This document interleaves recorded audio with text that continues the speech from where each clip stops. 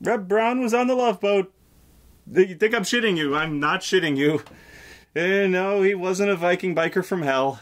Or a big-ass motherfucker. Big-ass motherfuckers. I mean, it's the Love Boat. You couldn't stick a grenade in a Russian's mouth and blow his ass up on network TV back then. Except on the A-Team.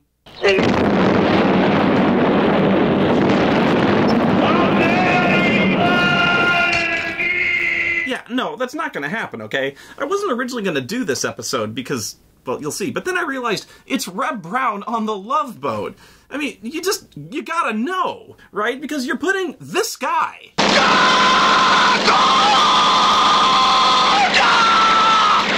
on the Love Boat.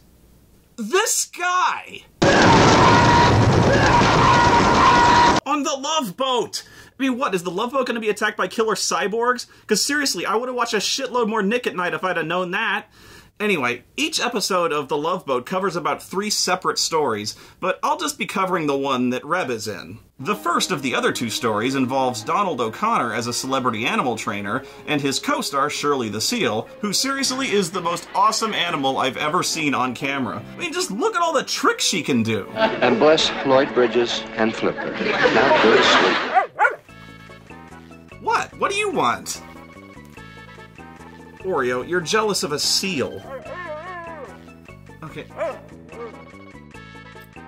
Ooh, that's new. Well, if you're so smart, why don't you start your own review show? Actually, why don't you start by not licking your own butthole?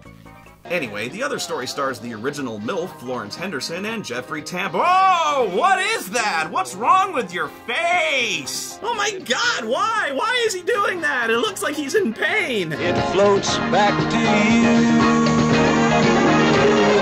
Love boat. Soon we'll be making another run. Anyway, yeah, Reb. He arrives on the ship with his grandma, looking huge and acting all stiff and weird, which sort of freaks the crew out. I'm Hattie Williams, and this is my grandson, Carl. I need your clothes, your boots, and your motorcycle. Let's see. You are in adjoining cabins on Aloha Deck, cabins 130 and 132. Something wrong. You don't get rowdy or mean, do you? No, why? Well, it's just that I'd have to be the one to stop you, and I'd hate to be a failure. Oh, wouldn't hurt a fly. It wasn't a fly I was thinking of. It still seems kind of a weird thing to just ask a guy who hasn't done anything even remotely disruptive yet, basically asking if he's looking for a fight. It's almost like he's seen Cage. You don't get rowdy or mean, do you? No, why? Now, Mr. Brown, please, we can't have any Kumite blood sports on board this ship. You and Mr. Frigno aren't planning on wrestling anyone, are you? No, why?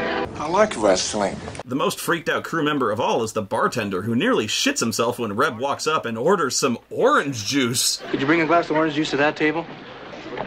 Could you make that a pair? My grandmother would like one, too.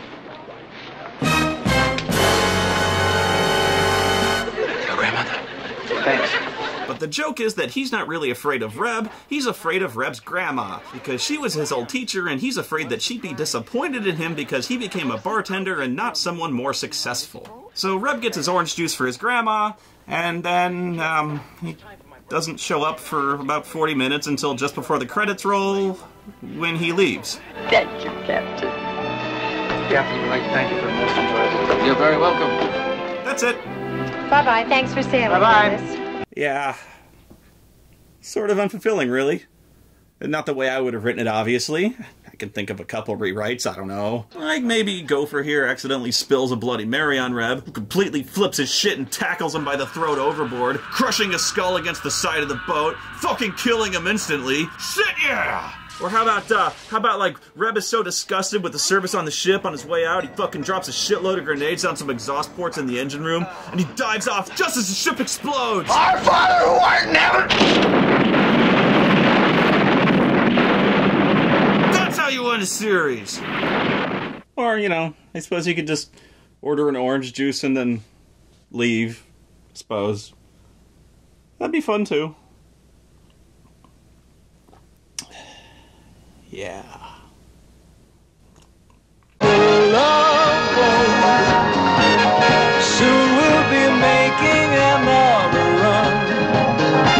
The love boat. course is something for everyone. Set a course for adventure, your mind on a new romance. And love won't hurt anymore. Fucking love boat! It's an open smile on a friendly shore.